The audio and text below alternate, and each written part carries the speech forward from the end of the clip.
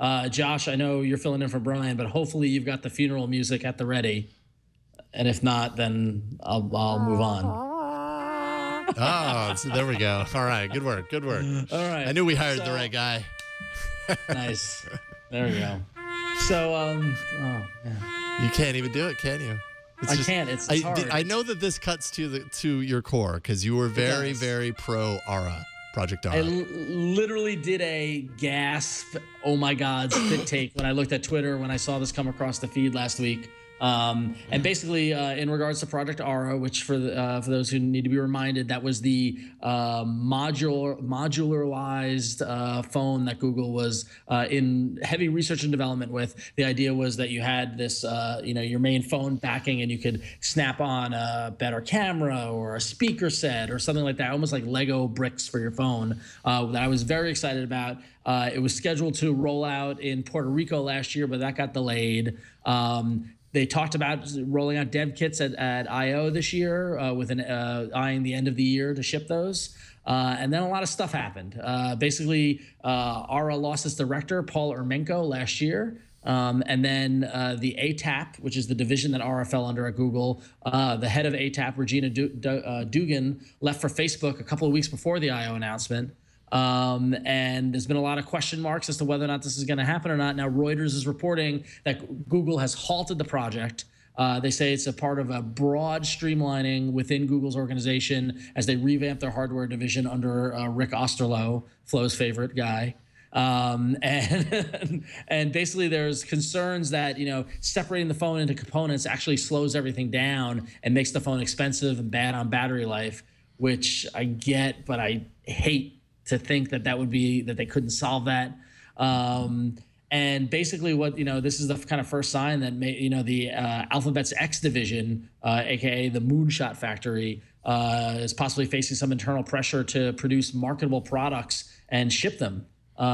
Which is something that's very, very hard to do in the hardware space, especially when you're coming up with really out there concepts like a modular phone, and and probably learning from what they've learned from Google Glass. And we always go back to talk about Google Glass whenever we're talking about this X division and what an unsuccessful hardware rollout looks like.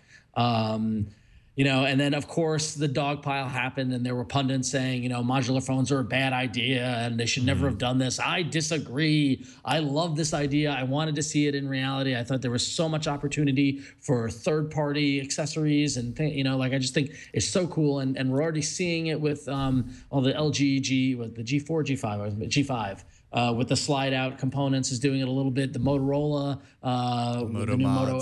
The Moto mods where you can, pop on a camera, pop on speakers, pop on that projector, which is cool. But that's in a much bigger scale, and they're rolling it out. But I love the look of Ara, their little blocks and everything, and I'm just very upset. I'm just very, very upset. Yeah, it is a bummer that we will not see it. You've been very positive on Ara over the few years that we've heard about it. I've been positive on it in concept. But I just never understood how the reality was going to bear it out. I never understood, because there was, for the longest time, it was the understanding, at least in the press, that Ara, this wasn't an experimental thing. Google, somewhere along the line gave people that were writing about this phone the impression that their intention was not for this to be an enthusiast device or kind of a strange outlier, but that this was going to be a mainstream thing. And I never thought it was going to be mainstream. I don't know how you make something like this mainstream. It sounds great on paper. I just don't think people want that kind of control necessarily. Certain types of people do, but not everybody. I don't know. I mean, I really think that I think it would fall somewhere between mainstream and enthusiast. I definitely think that there is a marketplace, and purely just for, look at the success of Legos.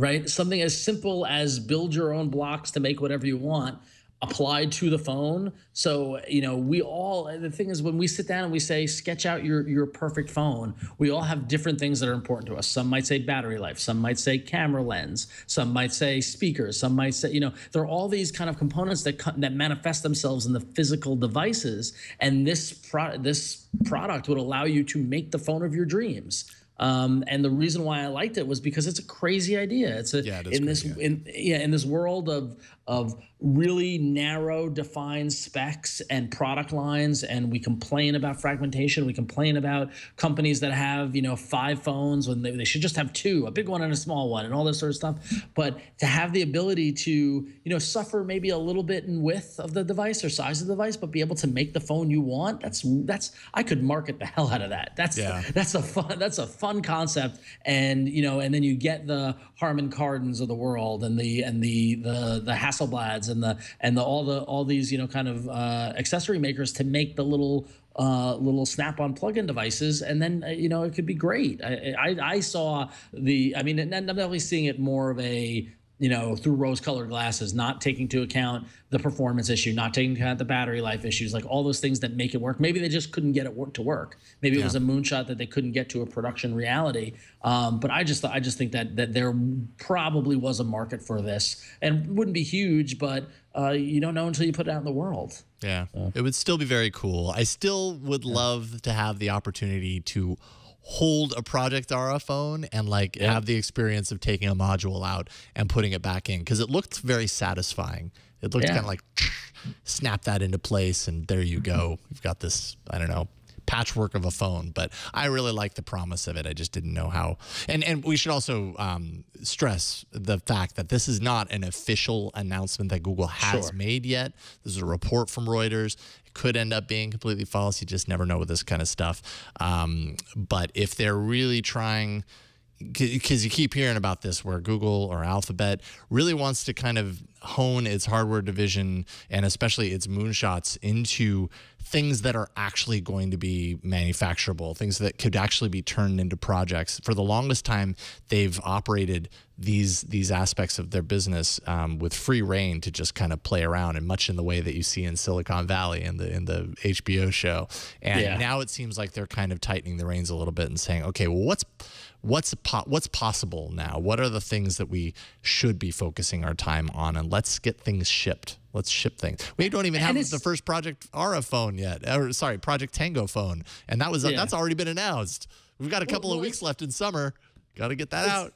It's funny though, because from a business standpoint, I totally get that idea that you should always be shipping, and that mantra, and that you definitely should be making sure that you're making products that can be marketable and shipped. But at the same time, it's the moonshot division. Yeah. Like, I feel like that's a bit of a, you're talking out of 2 mouths, or a bit of an oxymoron to have a division dedicated at coming up with crazy ideas and telling them, but they better be shippable. No, that's a product division. So either stop calling them the moonshot division and bring them back down to earth to make actual, marketable products, and lower the expectations on the craziness, or keep that crazy, because the thing is, the crazy is what sells the Google idea. Sergey interrupting the keynote for skydiving Google Glassers, and maybe that's a Google of the past. Maybe Google now is moving away from that, moving more towards, this is our Pixel line, these are the products we're making, and these are what's shipping, and yes, that's good business sense. It's a little boring, but it's probably will net them out better in the long run. I think I like what you said there. Keep that crazy. Keep that crazy, Google. Keep that crazy. Don't get rid of that crazy. Keep that crazy. That's why we're here. I wait on bated breath every week for the crazy. Show me the crazy. I love it. So.